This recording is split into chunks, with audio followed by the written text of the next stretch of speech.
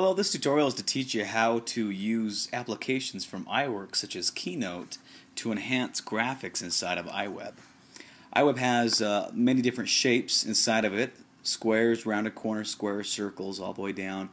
And we do have some capabilities to be able to make some good-looking shapes. You know, we can resize them very easily. We can add shadows to them. We can color them, gradient fill them. We can do a number of different types of graphic styles within iWeb. But using Keynote, we can push some of these things to the next level.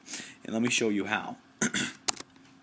Let's choose just one of the white backgrounds here for our demonstration. We can delete any of the text boxes, so we have a white one.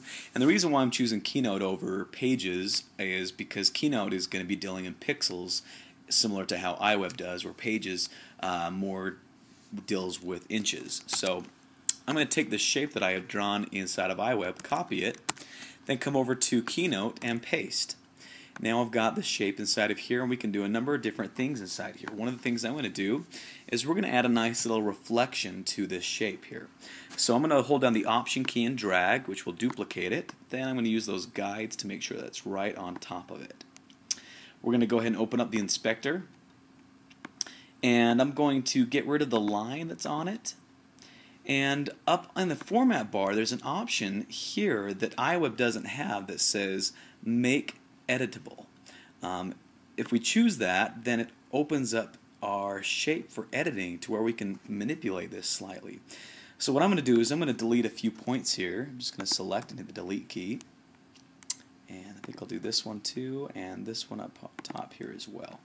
Alright, now I can select on this shape here, and I'm going to click and drag this kind of more so it kind of fades up there. I'm going to hold the Shift key down so it goes straight up. And we're going to shade this a little bit differently. I'm going to choose a white color, and that's looking pretty good there. So we got white on both sides of the gradient, but what we're going to do is on this white, I'm going to bring the opacity down to somewhere around 30% and do my top one so it's very similar but a little bit higher than 30%. You kind of see the nice little reflection that we've kind of created up top there. So that's one thing that we can do on top of it.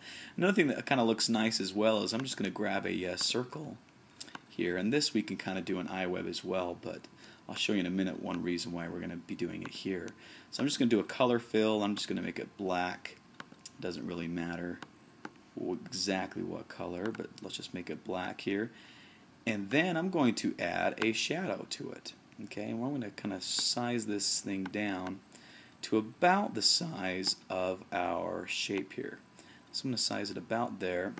Then with the shadow, I'm going to have it point straight down, and we're going to offset this quite a bit to about right about there. Now what happens is if I select this shape, I can then send this to the back under the Arrange window, saying Send to Back. And then it kind of looks like I've got this, almost like this shape is hovering over some sort of surface. And of course we've got more control to add more blur to it if we wanted to, or bring our opacity up or down. And it just kind of has a nice look to it. Another nice option as far as graphics that I think looks very nice is I'm going to do another option drag on this shape and use those guides as well to put it on top. And what I'm going to do is come up again to that Format, Shape, Make Editable. And on this one though, I'm going to delete this point and this point, and I'm going to select on these two here, select and select, and I'm going to hold the Shift key down and drag these up to right about here per se. Yeah, that looks pretty good. And then we can kind of drag these items up here so they're straight, and I'm going to use the Shift key as well so it kind of remains going straight. And grabbing the second one here as well. And you kind of see what we've done here. We've kind of made a top kind of bar per se. So maybe we select this and we kind of make it more maybe of a dark kind of a color. So select one, and I'm going to make this kind of more of a black fading to gray. Maybe that's pretty good. So you're kind of seeing some of the options that we're doing here. I'm going to do again another option drag on this shape here, but I'm going to get rid of the line. And we're going to size this in just a bit. See, I'm just kind of sizing this in, and then I'm going to grab white again and white on both of the gradients, but we're going to do the same thing but kind of just fade one down so it's almost transparent, and grab the other one and fade it down till it's kind of a semi-transparent, and then we're going to kind of fade this up a little bit and drag it more towards the top, and then we've kind of got ourselves another little kind of gloss up toward the top. Maybe kind of stretch it out just a bit more on both sides. Yeah, that looks pretty good.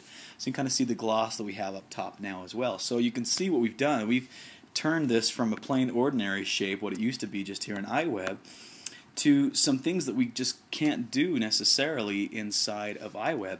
The nice thing that we can do now is highlight all of these shapes that we've made and group them under the arrange. Grouping is another item that iWeb does not have the ability to do. So if we group these all together, now this becomes one shape that I can now copy and paste here in iWeb. See that? So there's our original shape and there's our new shape. Now we can grab some text boxes and type our title here.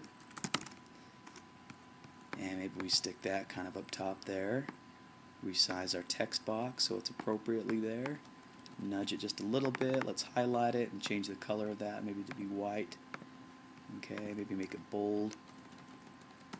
Okay, we could center and everything, but you kind of see the ideas now. And then we could grab our text here, and we could do option 8, add a little bullet point and say, you know, item 1, item 2, and so forth. And stick that on top of our item there. And now we've got ourselves a nice little glossy graphic there. So definitely I think it's a great tool to use some of those Keynote tips to be able to get some nice looking graphics inside of iWeb. So I hope that was helpful to you, and have fun kind of going back and forth using those two graphics, and you can really do some amazing things. So thanks for watching.